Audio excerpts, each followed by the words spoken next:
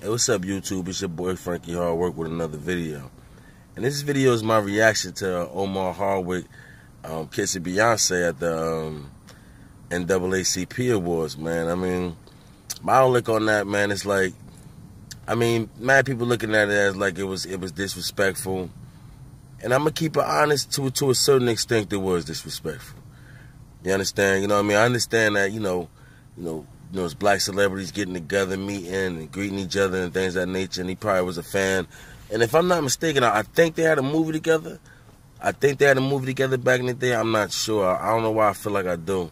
They did. But my thing is, like, if you, when you watch it from the beginning, like when you see him taking a picture with Jay-Z, I don't know if a lot of people peep this part, but like when you watch him taking a picture with Jay-Z, it was like he couldn't wait to get to Beyonce to take the picture. Like, if you notice, after he took the picture, Jay reached his hand out a little bit to shake his hand a little bit, if you notice. And then but Hardwick was so quick to go to Beyonce, it was like he didn't even realize that. You know what I mean? That kind of like struck me a little bit. You know what I mean? Like, whoa.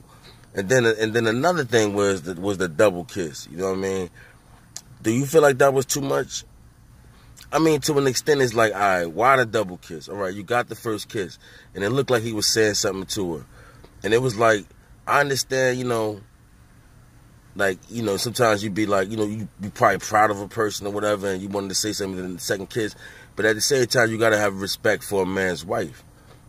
Now, as far as how Jay should have handled it, like, I don't think Jay should have just flipped out or just wilded out right then and there.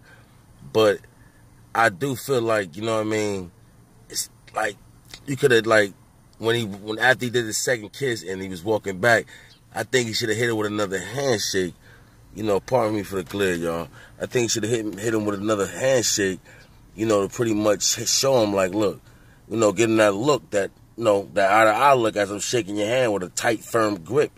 You understand? Like, that, you know, you was doing a little bit too much, you know what I mean? Ain't too much I'm going to say or do, but you're doing a little bit too much, you know what I mean? You can say things in your eyes in a good handshake, and you can understand it's like telekinesis.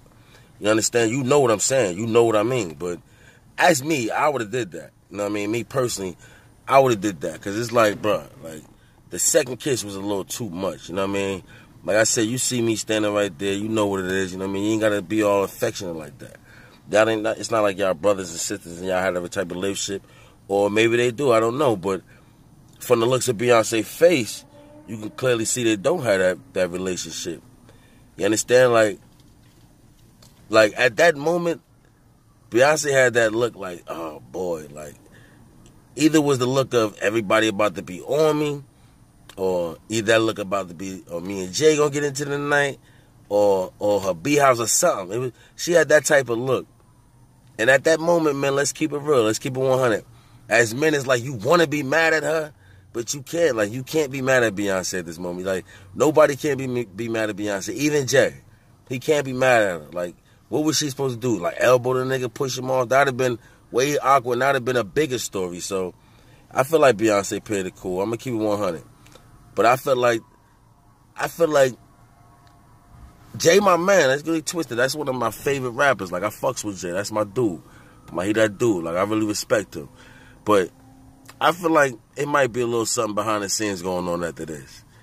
I mean, I'm not gonna make it seem like, you know, Jay on some bullshit, but if it's an opportunity where Jay could be involved in a situation that Omari Hardwick can involved with, I can see Jay putting veto in some situations that he can have control of. I definitely can see that. You know what I mean? That's just me. You know what I mean? Because as a man, you're going to feel some type of way, and then it's all over the YouTube and everywhere. Like, everybody talking about this shit.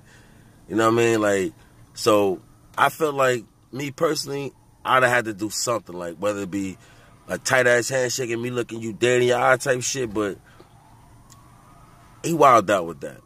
I don't know whether he was nervous or whatever, but he kind of wilded out with that. You know what I mean? Or it could have just been simple, like, but like I said, the thing that made the situation change was Beyonce's reaction. That's what made it change. You know what I mean? It was, if now if Beyonce didn't have that certain reaction, then that situation would have been different. But that reaction Beyonce gave, it looked like she wasn't feeling that shit. Jay, it was a quick reaction, but you can't really see. But Jay plays, you know, he got a poker face, so he ain't really thinking that. He ain't gonna show you his cards right then and there. But I can promise you, he felt a little bit bothered by that. But you know, that was just my outtake on that video. You know what I mean, on that situation. But it is what it is. Holla at your boy. It's your boy Frankie Hardwork, man. Be easy.